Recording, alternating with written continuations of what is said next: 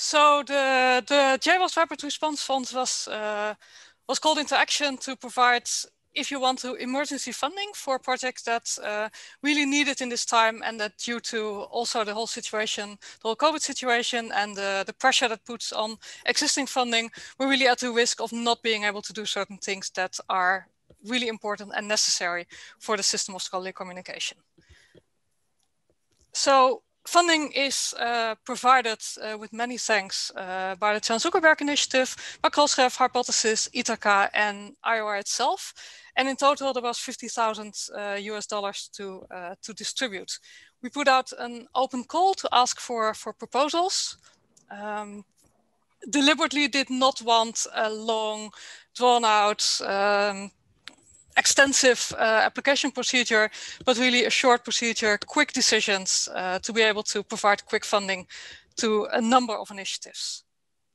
The criteria for in-depth decision making was for funds for applications to be aligned with open practices and principles, to distribute, to demonstrate evidence for need of funding at the present time, and evidence of impact on the applicant and the wider open scholarly community. So we had an award committee that consisted of Daniel Robinson, Juan Pablo Alperin, myself, Iain, Hrynaszkiewicz, and I did not check the pronunciation of your name beforehand, with which I apologize, Greg Tannenbaum from the Open Research Funding Group, Caitlin from IOI, and Vanessa Ryan-Smith. And there were, of course, hard decisions, because basically all these projects that applied deserved this money. But we had to make choices. We made choices. So we have a number of awardees, and I'll hand over to Iain to take it from here. And just tell me yeah. when to move forward. Yeah, if you go to the next slide, we received around 50 applications. And as Bianca said, we've awarded 8, and we were really encouraged and pleased with the diversity in the applications in different ways. So we've got different types of projects that have been awarded, technical tools, things focused on scholarly communication, reproducible research, and also a lot of human or certainly definite inclusion of human infrastructure as we viewed it. Also, diversity in research disciplines and research communities, so from sciences, STEM subjects, to social sciences and humanities, and also diversity in terms of geography as well. 3 different continents are represented in the 8 awardees that you're going to hear a bit more about. So on to the next slide. And so, yay, these are the 8 projects that have been successful. I'm going to give you a quick flavor of what each of them are about. And we actually have 6 representatives from 6 of the projects who actually are going to say a few words themselves as well. So the first project is La Referencia, so also known as the Federated Network of Institutional Repositories of Scientific Publications. So La Referencia is a Latin American network of open access repositories. It's a discovery service for the open access outputs of Latin America, which harvests from repositories and publishing platforms across the continent. They've been advancing the adoption of common usage statistics in Latin America. And one of the reasons they were seeking funding was to build out those usage statistics and metrics, which could provide regional users of their platforms with better analytics and dashboards to understand research impact and go beyond things such as the impact factor. The next one is OpenScapes. So this helps principal investigators and their research groups reimagine data analysis, develop modern skills, and cultivate collaborative and inclusive research teams. They do this primarily through something called OpenScapes Champions, and that's a remote mentorship program that guides teams through the open data science landscape. And that's a good example of that human infrastructure that's been recognized in this funding scheme. Also, pre-review, their mission is to bring more diversity to scholarly peer review by supporting and empowering communities of researchers to review preprints. So the backbone of pre-review is a platform for resources, reviews, and the community.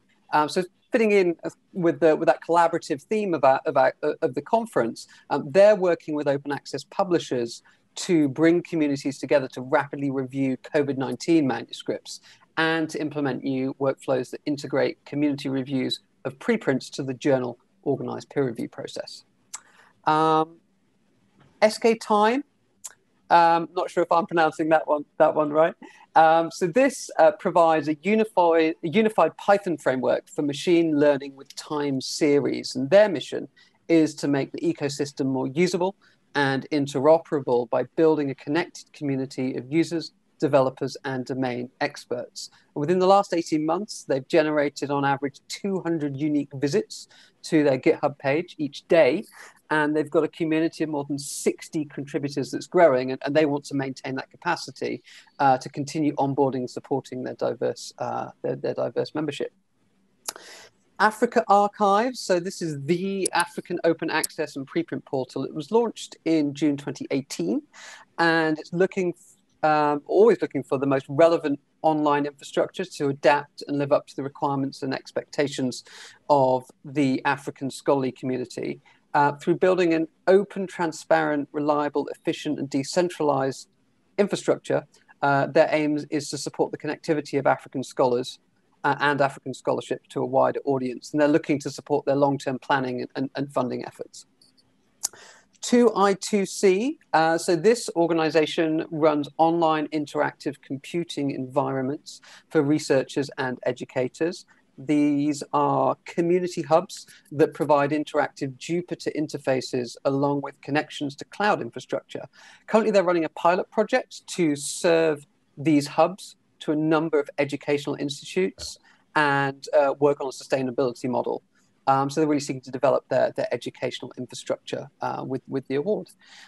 Penultimate awardee to congratulate is Humanities Commons.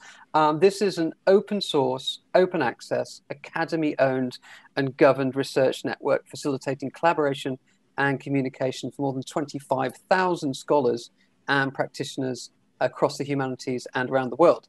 They want to bring their systems and plugins up to date and do that with minimal impact on their network. And finally, congratulations to the Knowledge Equity Lab. So this is a research, learning, and experimental space that investigates issues on how inclusive knowledge infrastructure could be built and sustained by and for diverse communities with diverse research practices and dissemination needs.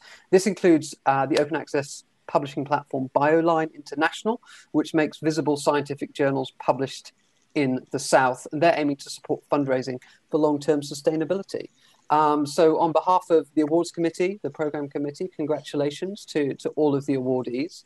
And I think if we have the next slide, we have the order of speakers to opportunity to say a few words, a bit more about their projects and perhaps what the award is going to help support. Lautaro, if you're there, we can make you presenter or listen to your talk. No, I'll stop sharing my screen. Yes. Okay. I will not present. I will not present the slides, but I will speak a little bit about La Referencia. First of all, I am Lautaro Matas, Executive and Technical Secretary of La Referencia. First, I want to say thank you very much to JROST, to our committee, and all the founders that made this possible. La Referencia, as you mentioned, is an initiative supported by governments of 11 countries. Our main mission is to give visibility to the publicity-funded scientific production in Latin America, intended as a public good. So we work in software, but also work in agreements within the governments. We try to reach agreements between the governments, and we work very close to other international partners as CORE and OpenAir. In fact, in 2020, we deployed this pilot or in usage statistics service with a representative sample of the Latin American repositories. And that was part of La Referencia participation in the Open Air Advanced project. But the project ends in the next month. So due to the COVID situation in our countries, it was hard to raise funds to continue the work. So this award is important for us because it will support our efforts to continue this work in the next year in order to develop more open source components and consolidate the pilot, hopefully in a production service for Latin America.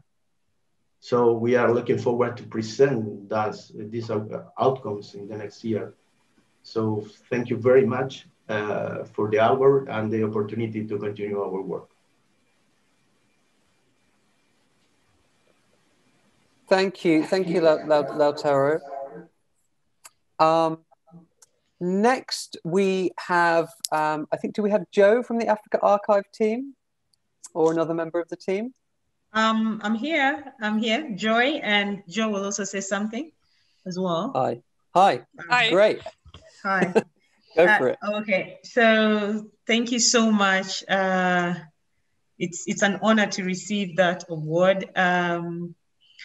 What we will, Africa Archive, with the objective of increasing research visibility and output coming out of the continent, this comes a long way in helping in setting up our systems to support our infrastructure that will eventually help in increasing the visibility of the research output. And also, most importantly, as a project partner, TCC Africa being a project partner, we definitely look at this as a great opportunity to increase the capacity building within the continent, especially when it comes to increasing awareness on the importance of preprints and particularly Africa Archive.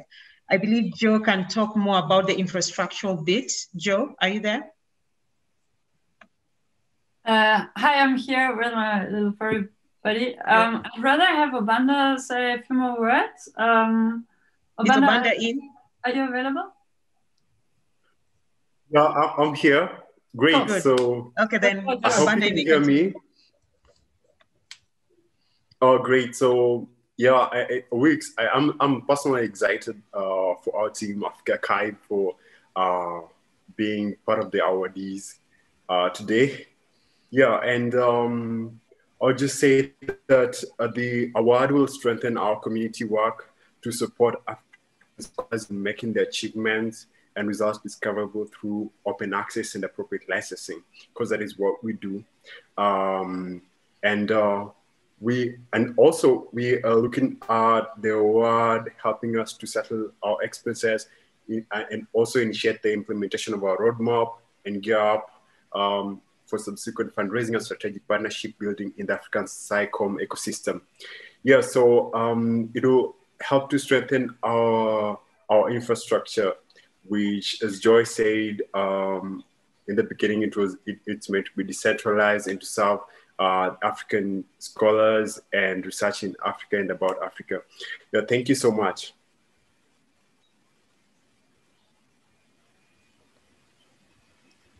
All right. Thank you for sharing that additional context.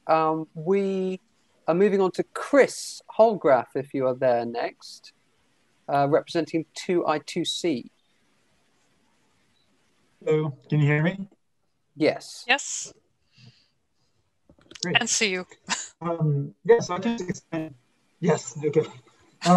I can explain just a little bit about 2I2C and sort of its conception and why it exists in the first place. So it's a relatively young nonprofit organization that came out of sort of the combination of two different missions that we've been working towards for several years and some challenges around kind of sustainably growing each of those separate missions. So one of them is, I work quite a lot with a project called Jupyter, which is a large open source community and project that builds open source tools and infrastructure for interactive computing. So often it's points where like a human is sort of sitting in front of a screen and is rapidly interacting with some kind of computational infrastructure or trying to write a document or collaborate, that kind of thing. And Jupyter as a project is very, very impactful. As you know, as an open source project, it's at this point it's used across many, many, many different universities. It's used in industry and companies all over the place. And at the same time, it's been very difficult to sustain the project. And the project itself has very little kind of dedicated funding for itself. It's all just kind of in-kind donations and pieces of people's time here and there. And so what we're trying to do is play around with different ways that we can sustain and provide sort of like dedicated resources for pieces of Jupyter, but in a way that like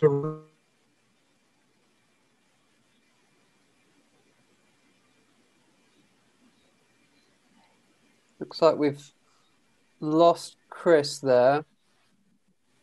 Let's see if he comes back in a moment. Otherwise, computing and data Linux. Oh, hey, Chris, we lost you about 30 seconds ago, but you seem to be back now. Damn it. Okay. You were just getting into the stuff on Jupyter. I don't remember what I was talking about before. Morning. Yeah, you trying to do the window? Yeah. Okay. That's right, right? Okay. Yeah. I can give you Spark Notes, which is Jupyter, hard to sustain, want to try to help sustain. That sums up the last 40 seconds or so of what I said. So the other side of it is at the university, we've been deploying, at UC Berkeley, we've been deploying Jupyter infrastructure for about 3 or 4 years. And we've done it both for educational use cases and for research use cases. One of the big challenges that we've always run into with this is that, our kind of vision is that other community colleges and other universities would deploy the same infrastructure for their own, this kind of open source, anyone can use it, you can deploy it anywhere. They would deploy the same kind of stack for themselves. But we found that no matter how many tutorials and workshops and documentation we built, it was just really a non-starter for them to be able to do so. And so 2I2C's goal is to both provide a pathway towards some kind of sustainability and at least a way to generate resources for the open source pieces of Jupyter, as well as a way to provide like a more reliable source of, for lack of a better word, DevOps expertise in like cloud infrastructure around data analytics for both education and research, so that either universities or nonprofits or research organizations don't have to hire their own full-time DevOps person in order to deploy and operate and maintain this infrastructure. So it's a way of, we view 2I2C as a kind of glue organization that can bring together stakeholders in the education space and the research space, as well as on the open source side of things, to be able to help both communities equally. So the funds that we're getting through this, we're going to use towards a set of early educational Jupyter Hub pilots. So basically serving Jupyter infrastructure for small scale classes, ideally at like community colleges or small universities or groups around that are scattered around the world, to help them have that infrastructure for the spring semester of 2021. And these funds will cover just the cost of running the cloud, the cloud hardware, the cloud bill itself, so that they don't have to worry about covering that costs somewhere else. And that'll be really helpful in allowing us to develop our own kind of sustainability model and our own collaboration model and figure out how we can help serve these communities more in the future. So I should say, as a quick plug, if anybody has an interesting kind of like small scale educational use case that requires interactive data analytics and would benefit from something like shared Jupyter instances for people, then please do reach out, and I'd be happy to chat more about whether we could potentially partner on it. So thanks very much. Cool, thanks, Chris. So Kathleen Fitzpatrick, if you're available now, be great to hear a bit more about Humanities Commons. Absolutely, and thank you. I am here and available and delighted by this award, and am super grateful to the JROST Rapid Response Fund for this support. Humanities Commons has been around for about 4 years now. It was originally founded by the Modern Language Association as an expansion of what had been MLA Commons, which had been a space that was meant for MLA members to engage with one another. Humanities Commons serves now, 4 years later, 25,000 humanities scholars and practitioners from around the world. And we have in this network a social network space connected to a repository that allows scholars not only to deposit and receive DOIs and preserve the work that they're producing, but also to share that work back with the network and to connect that work with the scholars that they want to be able to have access to it.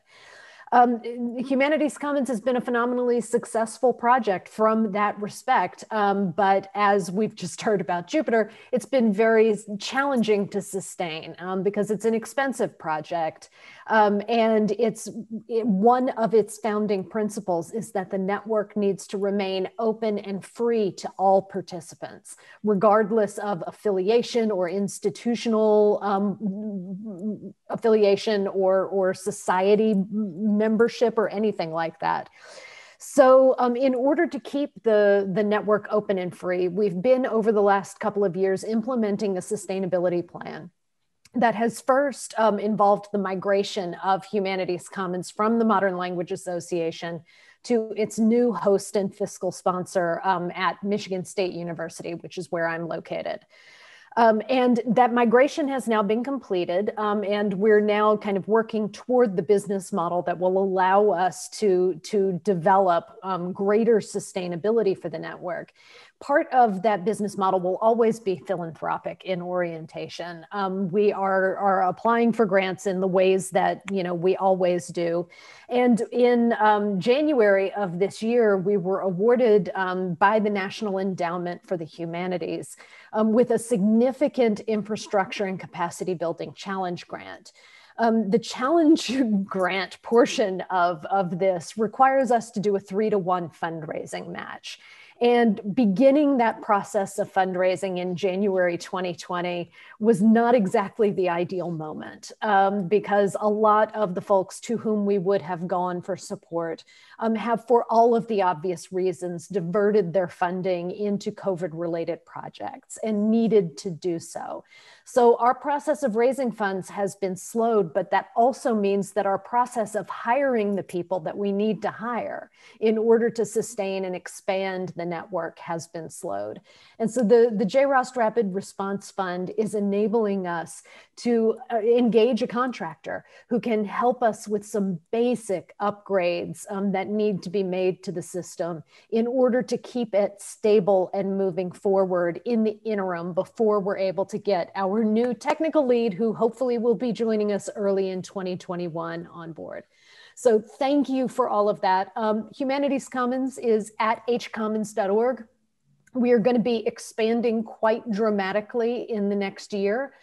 So I hope you will come and take a look and join us. And if you are an institution that is looking for a new way to support faculty engagement, both in their fields and within the institution, I would love to talk with you about that. We are piloting a new institutional node on the network with MSU Commons. That's at commons.msu.edu.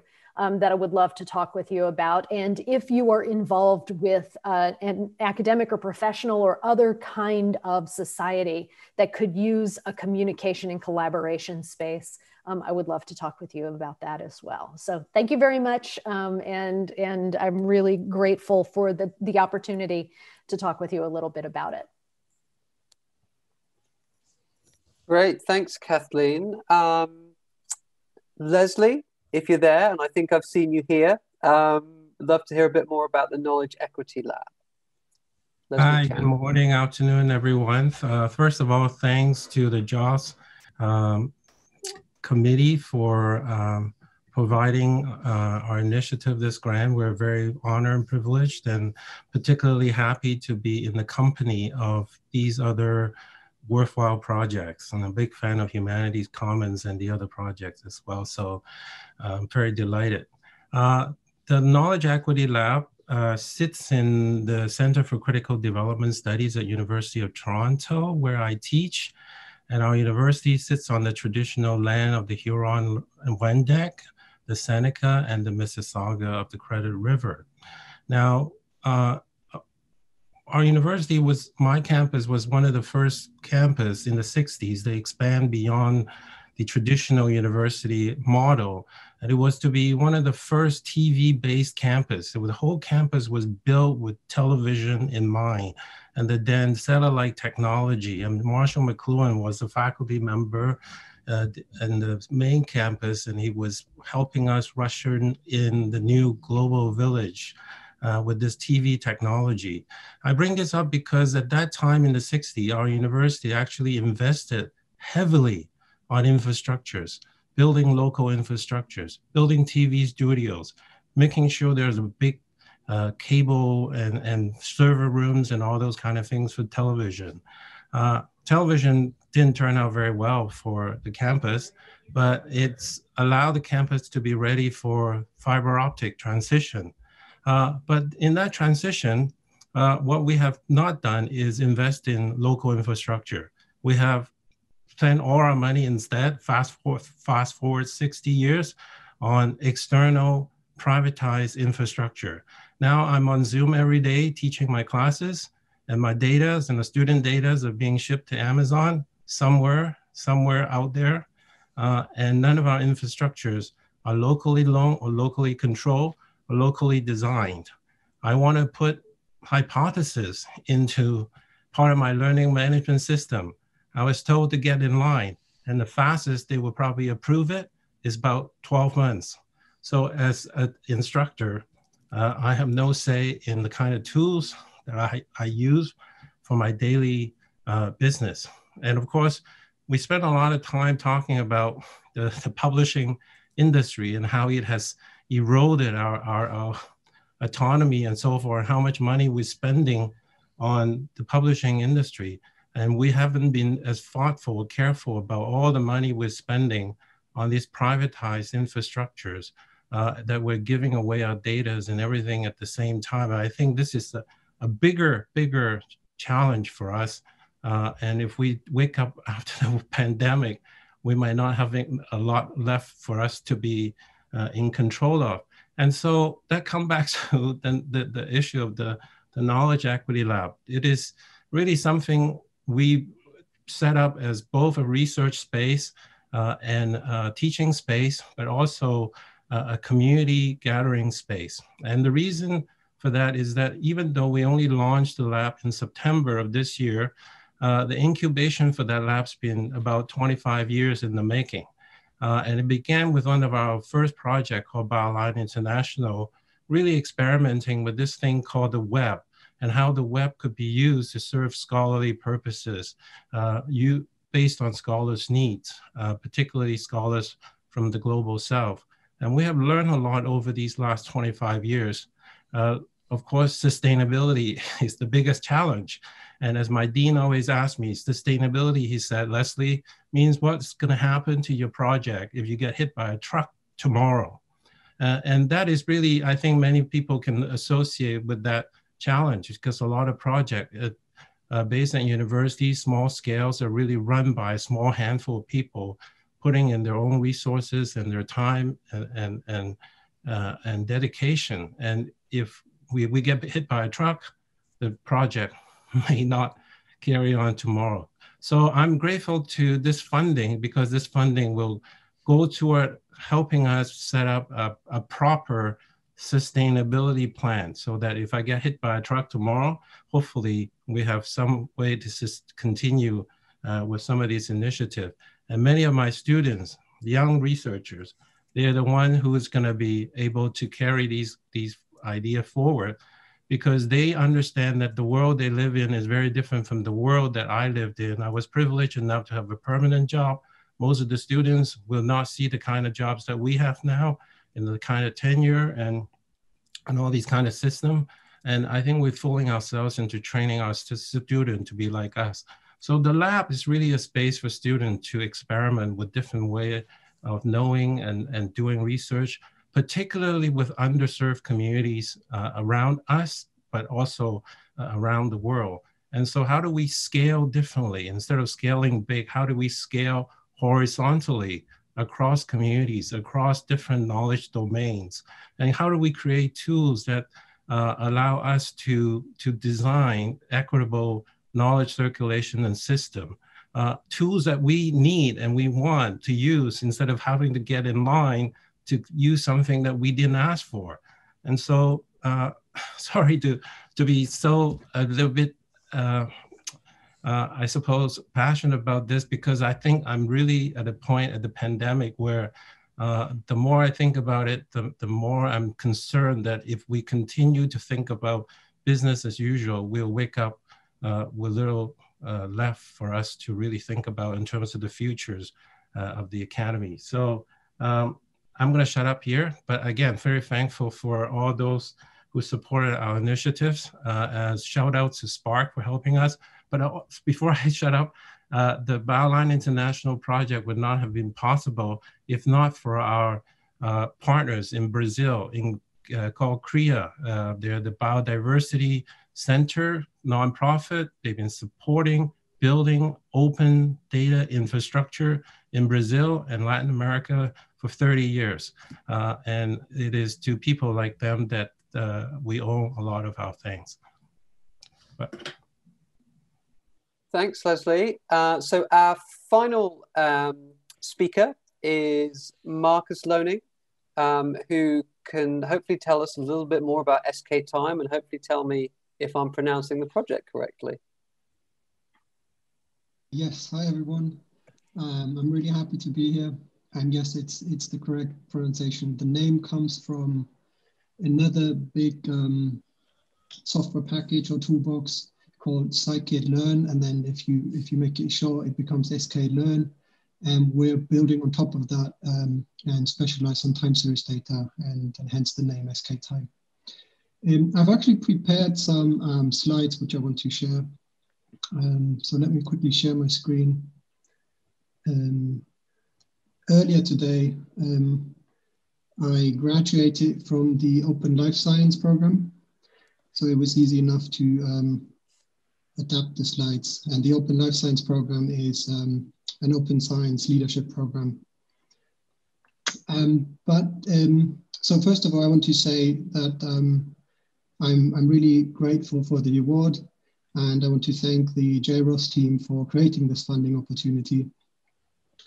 And it's not just as a relatively young project, it's not just the funding which will help us to make our project more sustainable, and which gives us the time to find more long-term funding, but it's also the recognition that comes with this award for the community effort that has already gone into SK Time. And I'm really looking forward to kind of like make use of this award and to further develop and grow our project and community. Now, and I quickly want to say a bit more about what SK Time is, why we need it, and how you can get involved if you're interested. So SK Time is a software package. It's a toolbox, so people can use it to run data analysis projects. And it's a modular toolbox, so you can combine different tools from the toolbox to create pipelines and workflows, as is kind of standard in machine learning research. And the main motivation for creating SK Time is that the current ecosystem is quite fragmented. So you have all of these very specialized toolboxes. I named some of them here, but there isn't really an overarching framework. And the problem is that this makes it really hard for users to understand and use and kind of like interoperate these packages. And for developers and researchers, it makes it hard to extend the existing functionality and to integrate their new methods. And our mission with SK Time is to create such a unified framework. And a huge part of this is not just the kind of like software engineering challenge of kind of like organizing all of these methods and algorithm, but it's also the challenge of building a connected community and an inclusive community of users, developers, and domain experts who work with the data. And I want to focus a little bit on the kind of like the second challenge of building a more connected community. So currently, in my experience, in many areas, the kind of like users, domain experts, and methodology experts are also quite isolated, which makes it hard to learn from each other and to exchange ideas. And with the help of the Turing Way project, which is also based at the Alan Turing Institute, and the Open Life Science program, which I mentioned earlier, we have been able to build a number of community structures, which kind of like lay a solid foundation for our project. And just to kind of like highlight one of them is the kind of like the idea of an algorithm maintainer. So this is a new community role, and which we can like clearly acknowledge. And the idea is that this not only makes the contributors and their contributions more visible, but it also helps us to delegate some of the maintenance burden by kind of like giving the contributors a sense of responsibility for the kind of continued maintenance of their code. We've also run a number of outreach and onboarding and teaching events and activities in the last year, including our own mentorship program and a participation in the Major League Hacking program, and a number of really popular tutorials at the PyData Amsterdam and the PyData Global. And next year, and this is kind of the third aspect here, the collaboration. Next year, we're planning a collaborative workshop at the Applied ML Days conference. And this will be the first joint workshop on time series analysis, but jointly conducted with different maintainers from 3 other packages. And we think this is really important to bring together the different package maintainers, because in the end, only through discussion and collaboration will we be able to find a common standard and to make it easier for users and developers to use the available tools. So this just gives a few kind of like an overview of the different collaborations that we were able to create in the last year and a half since the beginning of our project. And with the award, I'm really looking forward to take the project forward and to further support the community. And so yes, thank you again. And if you're interested, please reach out. Here are some more details how you can get involved and where you can find us. Yes, your help is extremely welcome. Thanks. Excellent. Thanks, Marcus. And thank you to everyone who responded so gracefully to our request to say a few words about your project. A very short notice today, but really, really good to have that extra context. There's also a blog has been posted whilst this has been going on, announcing all the awardees. So please check that out and share it online. Also, there is another session where we'll be talking about the awardees later at 9 p.m. Eastern Time. And we hope to hear from a few more of the projects as well who weren't able to make this session. Now, I am going to hand back to Bianca, partly because I'm late for a meeting with my boss, but also because she's got some really exciting news to share before we close out this session. So over to Bianca, and congratulations again, everyone. Thanks, Ian, and best of luck in your next meeting. Yeah, again, also from me, congratulations for all the awardees, and thanks for giving some insight in your projects. As Ian mentioned, we have had about 50 applications, and IOI also plans to bring the remaining applications that we were not able to fund to the attention of other funders with permission of the applicants. To be able to see if we can sort of broaden the funding possibilities. So if you are a funder, if you know of any funding options that might be relevant for other applications, please get in touch also with IOI. But that was not the exciting announcement that Ian announced. That's this, another funding opportunity offered by Sage Publishing, who is offering a $5,000 grant to build an open source tool that will help authors to check if a manuscript has been anonymized before double anonymous peer review. So I'm really excited for a publisher to putting this out in the open and really asking to build an open source tool. More information about this opportunity is in the Slack channel general announcements. And I don't know if Helen King is here from Sage because she's the contact person for any further questions. If Helen's here, then well, thanks very much to Sage and to Helen for opening this opportunity. And with that, we are almost at the end of this session. And for a number of people here, including myself, that means the end of this JROST 2020. For a number of other people, you'll have the opportunity to attend later today the second session with, again, exciting breakout sessions and to hear from our other awardees. But for those people for whom this is the end of JROST, I want to thank everyone for their participation in the sessions, also in the chat, helping each other out. I think it was really a great experience. The meeting recordings will be made available on the IOR website in January, and the IOR Slack will remain open for discussion as well. So I hope to be able to continue this discussion with this community. Also want to thank the program committee, Kristen, Danielle, Juan, Iain, Greg, Heather, Dan, Joe, Wayne, Caitlin, and Vanessa. For all the work that they've done, especially, well, everyone, but especially Caitlin and Vanessa, who I don't know if they slept at all over these three past days. I don't know how. And very special thanks to Vanessa for handling the situation this afternoon with the Zoom. Thanks so much for that. Also, another thanks for our event sponsors, Jan Zuckerberg Initiative, Crossref, Hypothesis, Ithaca, for making this meeting and also making the Rapid Response Funds possible. And that's almost a wrap.